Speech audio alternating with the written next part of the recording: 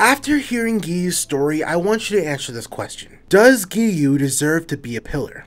Does he deserve this katana? Manga spoilers ahead. Overall, the story of Giyu is a sad one. As a child, he lost his sister Sutako, who sacrificed herself the day before her wedding to protect Giyu from a demon. During final selection, Sabito saved Giyu's life as well as everyone else's, but lost his own on that day. And while his two-colored Haori pays tribute to them, Giyu doesn't feel like he should be alive. Giyu doesn't feel like he should be a pillar, even though he's worked hard and earned the title. Even though he's earned this blade engraved with Akimisasu, something only given to Hashira. Even though he saved a young girl from self-destruction after her father became a demon, he believes he's the fake Hashira. So now you have to answer the question, does Giyu deserve to be a Hashira? Obviously the answer is yes. But the reason I made this and the last thing I wanted to say is that I know a lot of people feel like Giyu. I myself, I've been there. And I wanted to say that if you